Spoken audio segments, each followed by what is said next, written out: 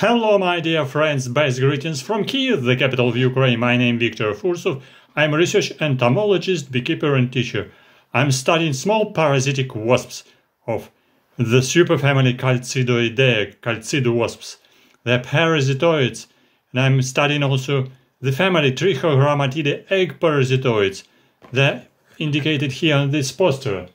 This one, this Trichogrammatide, and all these small tiny parasitoids. They belong to different families of a superfamily Chalcidoidea or chalcid wasps. They're parasitic, so they're developing inside or on the body of another organism, insects or some other arthropods. So they're parasitoids. And they're very small. They're size from 0.5 millimeter up to 1 millimeter, even 5 millimeter size of this parasitic wasp is a very big one.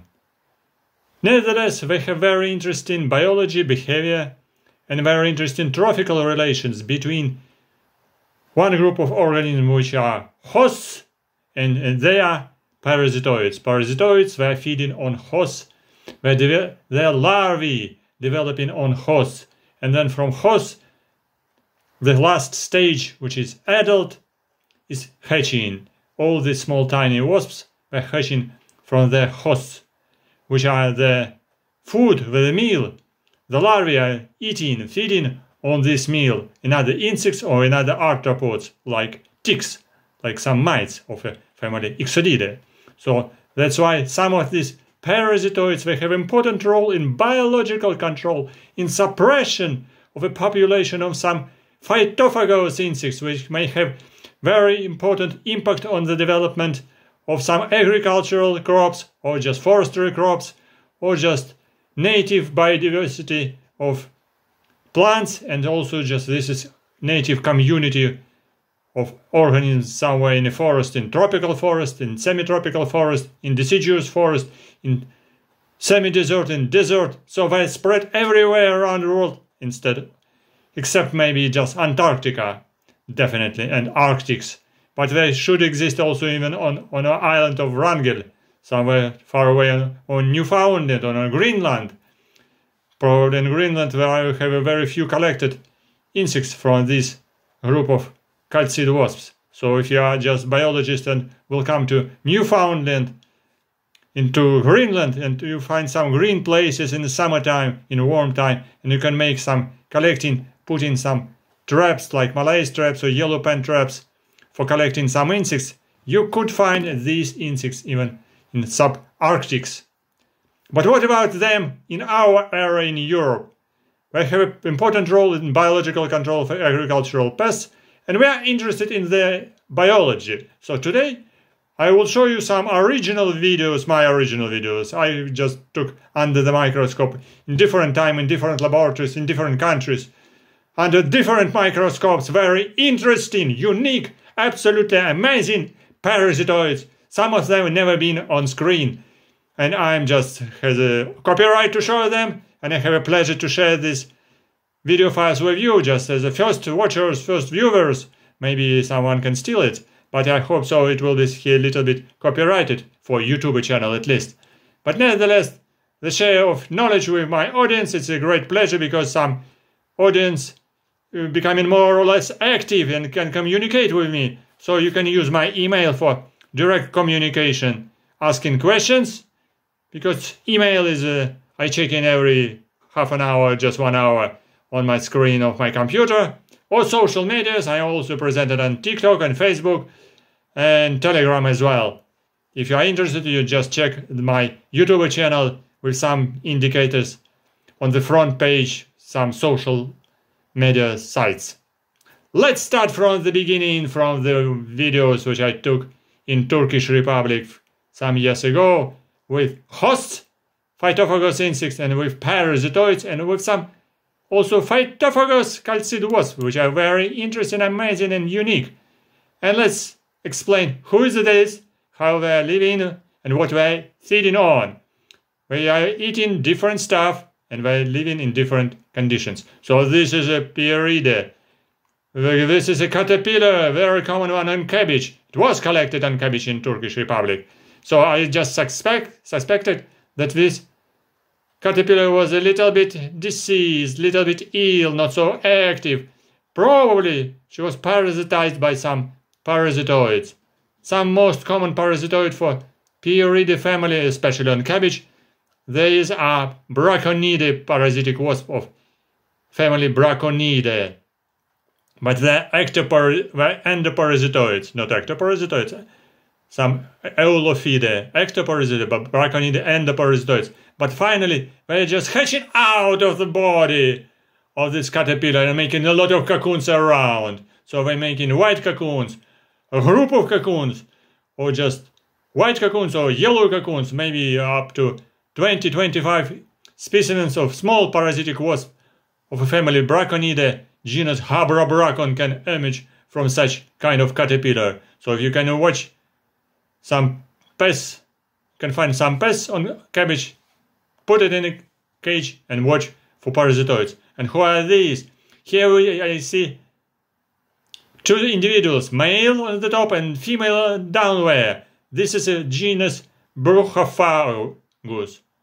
Bruchophagus, the species Bruchophagus saphore. This is phytophagous wasps.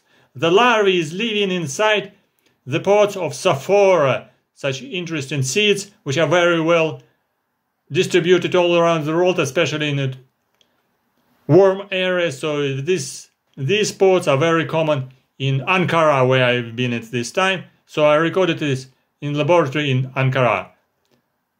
Bruchophagus saphore. And here just I'm showing just the face of a parasitoid of the family Pteromalidae, chalcid wasp of Pteromalidae.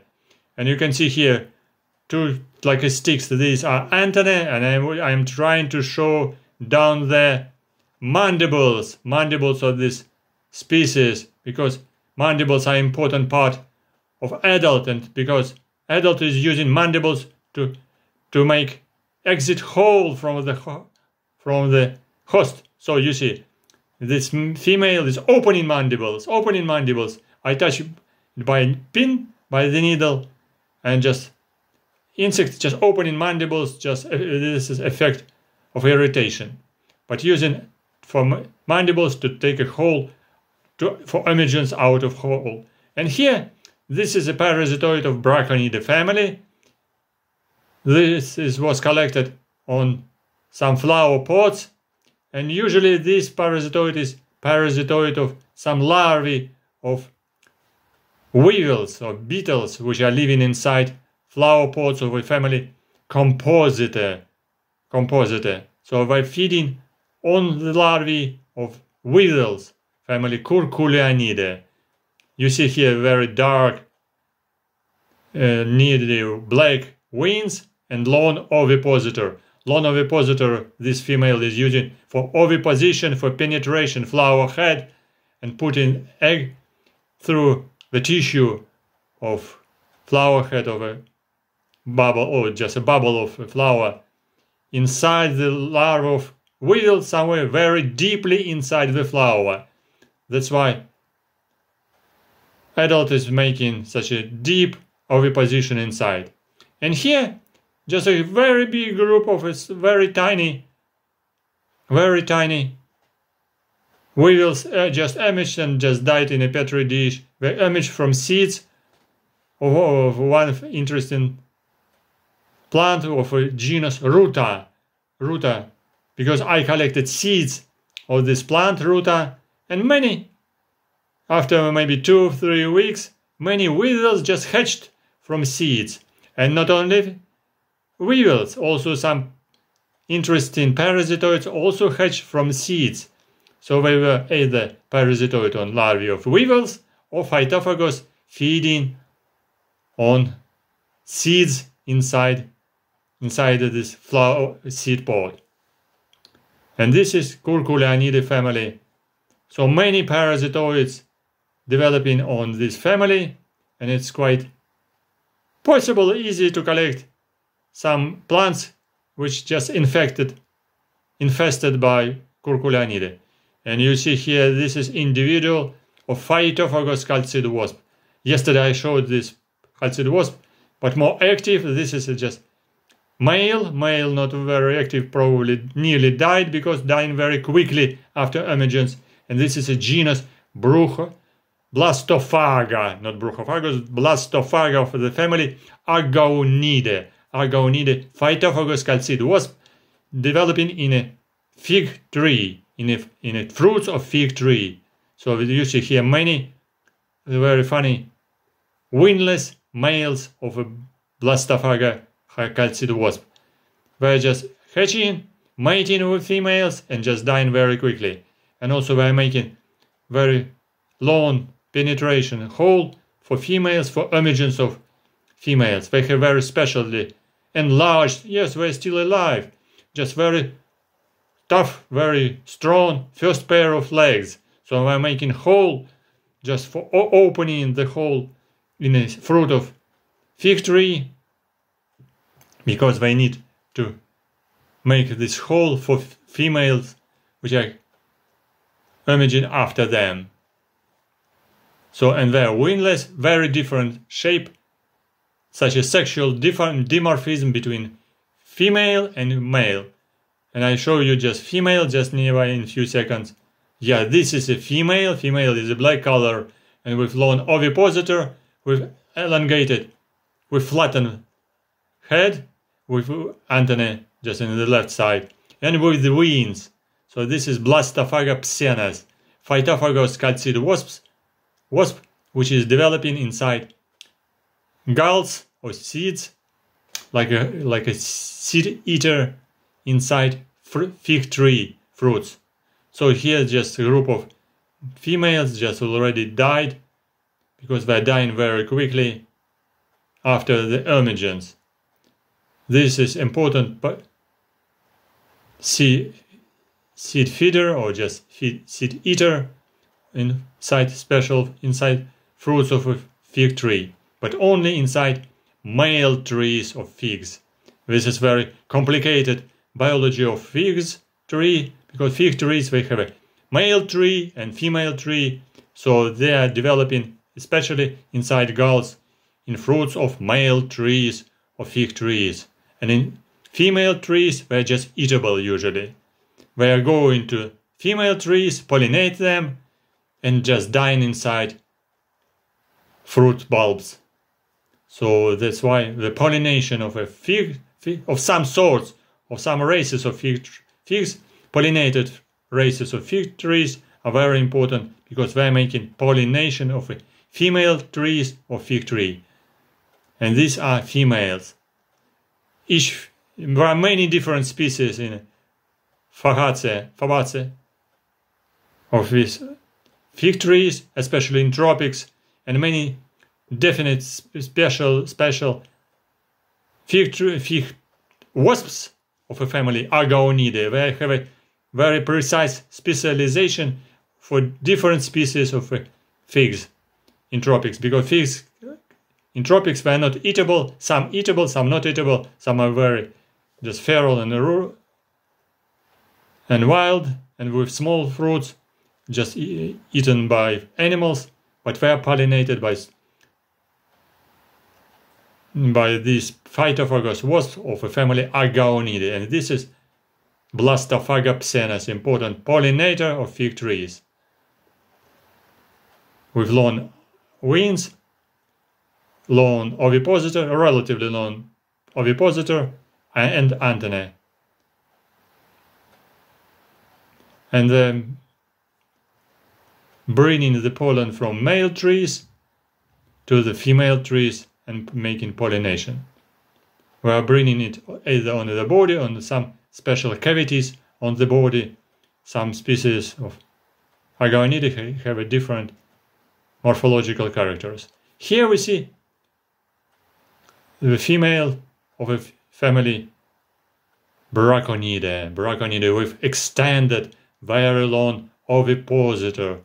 And if you to be very careful, you can recognize that this ovipositor is extended with special purpose. This is female, which is laying eggs. An egg is coming, you see, this is unique, absolutely unique moment. Absolutely fantastic, unique, interesting moment. Egg is coming from the needle, from the ovipositor. You see, egg is coming. The elongated egg, which is just increasing in the size like a bulb, like a soap bulb. No, but inside this will be embryo of this, and will be larva of this gabbrobrachon, because this is a female of gabbrobrachon laid eggs on the body of paralyzed caterpillar Eplodia interpunctata, mealworm, which is very common pest in some stored products, even in your kitchen sometimes. And you see here some larvae, and just nearby larvae of parasitoid gabbrobrachon, and some of them already made white cocoons around them, because these are larvae. They're sitting on the body of caterpillar, because they're ectoparasitoids. They're developing outside of the body, just sucking with hemolymph the blood of the caterpillar, and then are growing until the last stage. And after that, they're making cocoon around them, silky cocoon, just for partial protection and against another parasitoids of Pteromellidae family. And so you see here on the top, just something like a mesh, like a white mesh. This is a white mesh, this is a cocoon, just not very tough cocoon, just very soft cocoon. And with soft mesh. And you see here still larvae inside, and then after making cocoon, larvae will pupate. Larvae is very active, just crawling a little bit outside of already mummified caterpillar. They've completely sucked the caterpillar, just only with skin even with some dry content as well inside. And caterpillar is, and here again you see, just with spots, larva of gabbrobrachon parasitoid, which is making cocoon around. This is a long time process, maybe. It's quite visible that larva has a head, and head is producing silk, and like a caterpillar of moth. The same is doing the larva of parasitoid, making cocoon for protection. So she's making silk from the silk glands, and gathering around herself with silky mesh, just for protection. And here, just for fun, very interesting larva of antler lion of the order Neuroptera. Huge bodies, very funny shape. And this is a family Myrmeleonidae, antlion, which is, this larva is sitting somewhere in like a underground, in just hunting for ants which are crawling nearby. So this larva is just waiting with making special hole in a soil, usually in a sandy soil, so the running ant can drop inside this hole, and with this very specialized mandibles, the larva of antlion will hunt for ant and will kill it, and grow, and feeding on it, becoming pretty big, and then again pupate under the ground, and antlion, very fragile wings, will hatch from the soil, from the cocoon.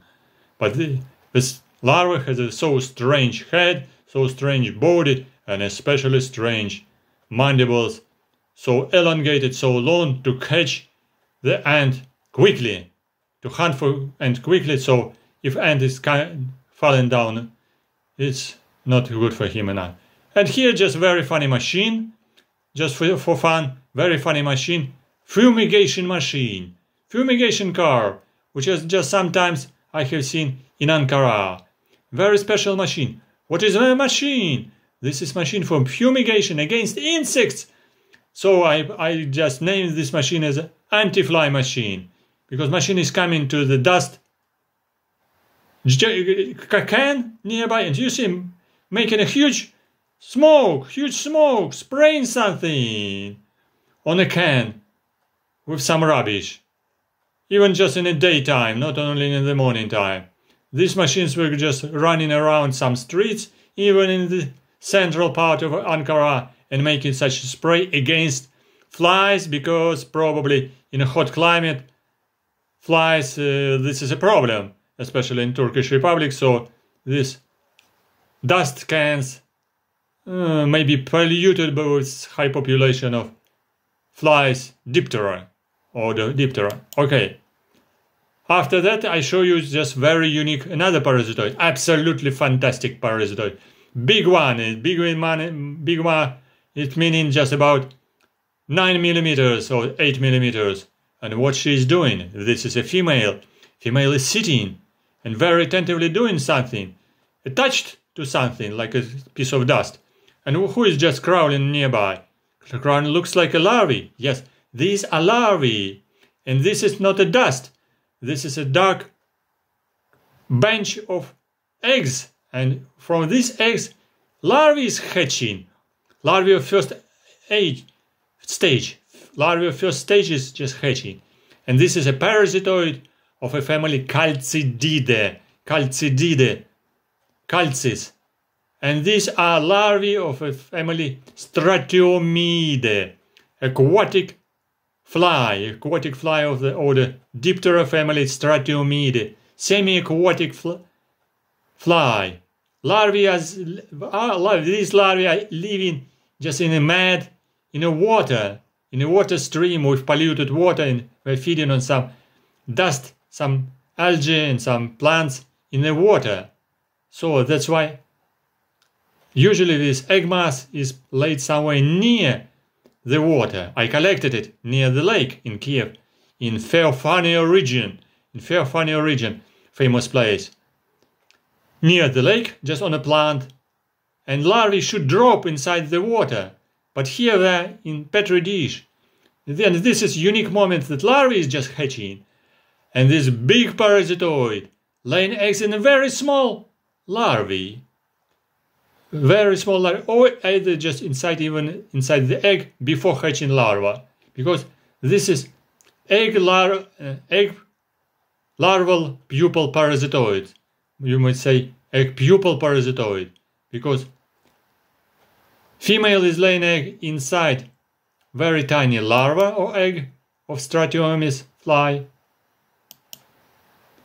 Egg of parasitoid is very tiny, and larva is still very tiny. But then larva of parasitoid is growing slowly during few weeks, and will hatch from the last stage of development of the larva, nearly after pupation.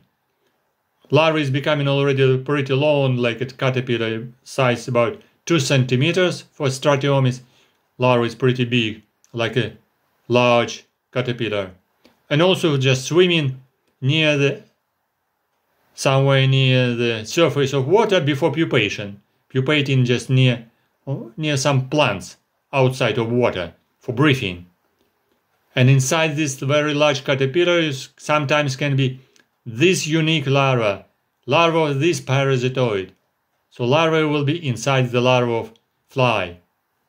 And so that's why parasitoid is laying eggs inside small egg or small larva and hatch from the very big larva of a last stage of Stratiomis fly. And then this parasitoid has a unique shape of third pair of legs, you see, so curved and strong. Female and can jump very quickly, and also probably they are used also to keep toughly on a plant, because some wind on a. So this is kind of adaptation for survival. Sometimes you cannot say why. There are some special morphological characters of insects and animals as well. So this tough, very enlarged eggs, enlarged femora of chalcids is very unique. And this is also a very unique video.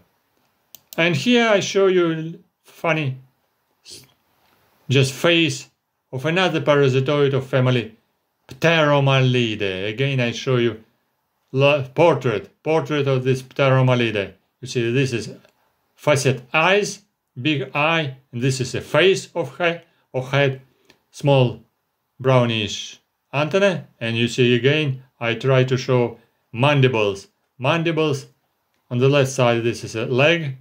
Mandibles are used for making a hole for emergence from the host. So here this is head of Pteromalus under the high magnification of microscope. And now I show you some of this. And you see, the female is opening mandibles, Again, I touch with a needle, and female is just opening mandibles. And mandibles has some kind of a teeth, several teeth, just segment,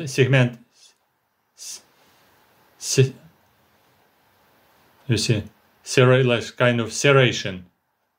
This is a mandibles with some teeth, which are used like a saw to make a hole from the host. And who is the host of this parasitoid? Okay, we show you the host. Very common host of few species of Pteromalidae. This one, you have recognized probably this parasitoid. And this is a bread beetle.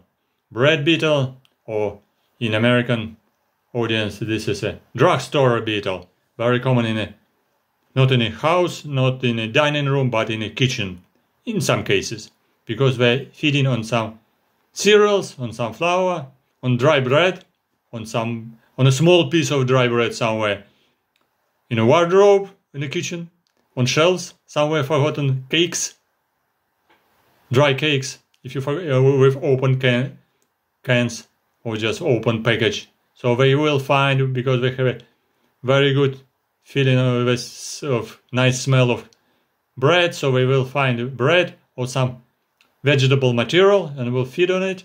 They will eat it themselves and also lay eggs on these cakes. And inside cakes, in some special holes, like inside cocoons, will be developing their larvae. And some parasitoids were here also in a petri dish, running around of a family Pteromalidae. If you are attentive, you can recognize here some small tiny wasps crawling around together with hosts. So it was very high infestation of my laboratory culture. And when we have good infestation, easy to show them in a large group. So just high population of host, bread beetle, or drugstore beetle, and parasitoid of a family Pteromalidae. And the last but not the least, I show you the next parasitoid of Pteromalidae family, which is feeding also on some hosts, and sometimes even in your kitchen, because this parasitoid also attacking hosts which are common in kitchen.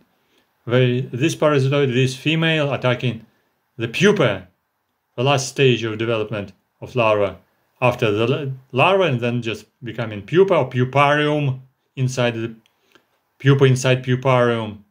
And this is Pteromalidae parasitoid sitting, not sitting, but ovipositing, laying eggs inside puparium of fruit fly, Drosophila fruit fly. And this is female, just attentively sitting attached carefully, and just used its ovipositor for egg laying inside the pupa.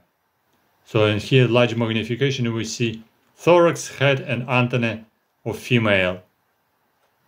How she's just making special position and also just ovipositing inside the puparium of a fruit fly.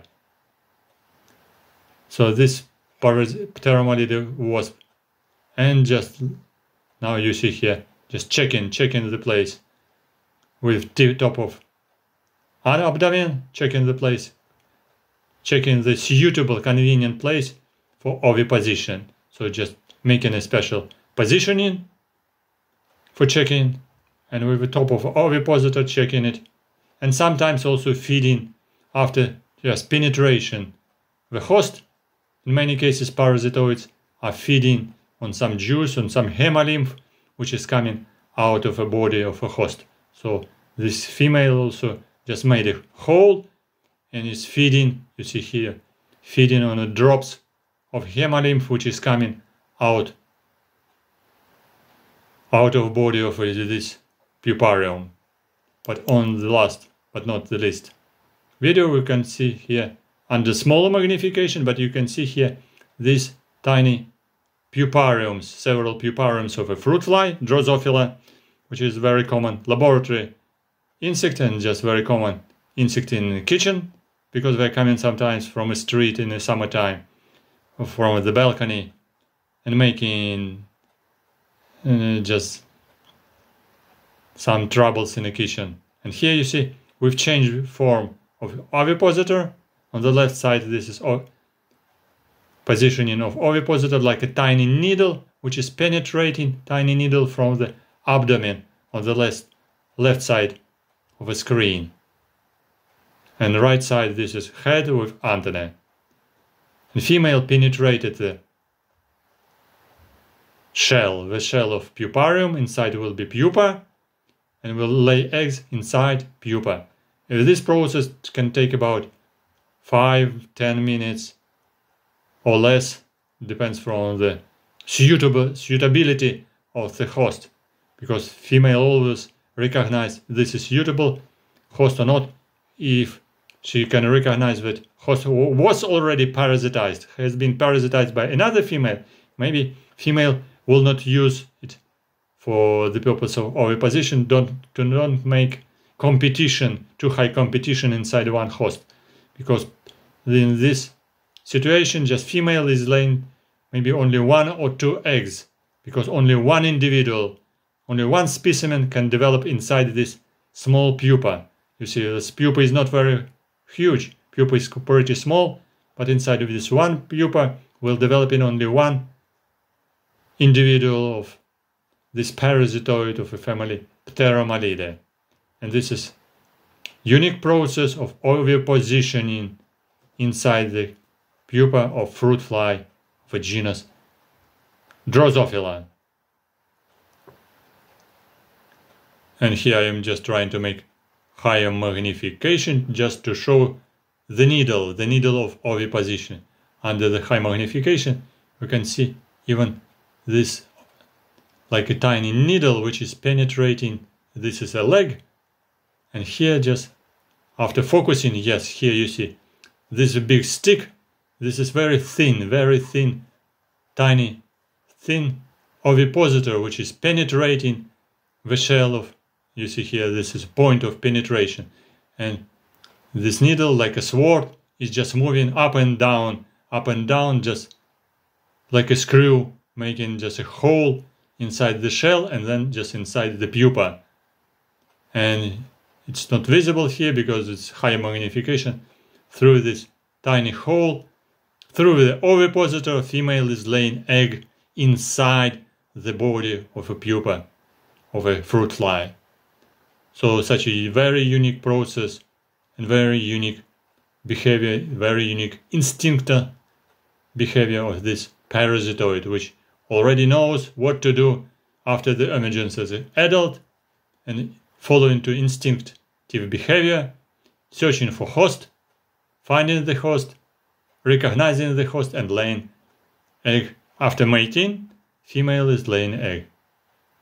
And see, and making like a screwdriver, making a hole inside the shell, and even some small drops of liquid is just coming out of it out of the surface. You see here, this is penetrate. Ovipositor consists not only one needle, consists of 2 needles, so these needles are just moving in the direction of a pupa, up and down, moving up and down, making the hole like a screwdriver. And then through the ovipositor, eggs, 2 eggs or just 1 egg, should be just only 1 probably. If 2, it will be kind of competition. So female will count very precisely but she needs to lay only one egg in one pupa. I don't sure that she will lay 2 eggs for security. Probably just only 1 egg and then just lay egg next one in next pupa. But to find the parasitoid, it's possible to open the pupa and to check the parasitization, open the pupa with needles or with forceps. And under the microscope, it's possible to find eggs inside the pupa, or after the development, it's possible to find larvae of parasitoid inside the host. So this is a very tiny, very careful process of investigation to search for larvae inside the host, inside the larva, inside the egg of host, or it needs to open the egg and possible to find eggs of parasitoid inside egg of host. Or if you open tiny larva of host, you can find eggs or larvae of parasitoid inside the host. This is very important process to understand parasitization of host, if host was parasitized or not parasitized. Okay, thank you, Dmitry, for coming. Have a good weekend. Thank you. Thank you for interest. Thank you for watching our club of insects under the microscope. So new insects under the microscope will come soon, very soon, if we have electricity. But we should have electricity, we hope so very much. We believe in our army, and today, unfortunately, there is 1 year of fighting against our bloody neighbors. Despite it, we are believing to our army of Ukraine, which is fighting so hardly against aggressors. But despite it, we have opportunity to show some videos even in these harsh conditions. We have electricity now, without switch off today. That's why we are continuing and say Ukraine is forever. Thank you for watching. So I switch on my big screen. Welcome to the next stream for next videos of live insects, live parasitoids under the microscope. I hope so something was interesting for you. Have not been surprised. I hope you have been surprised. If you have been surprised, subscribe to our channel, press like, write your comments and ask your questions. If you have not been surprised, press 2 times on the bottom dislike, 2 times to be sure that you dislike it. If you like, press 1 like and write comments with some details in English or in your own language if you like it. If you like my enthusiasm, I will repeat new stories on my channel and new streams about parasitoids, about some different insects, but parasitoids are favorite of mine, so that's why I'm trying to show them more often, and maybe I even will develop some kind of a biological entomological course for students, like a kind of entomology training with some stories about morphology, behavior of insects, or maybe kind of a master course of entomology for online students.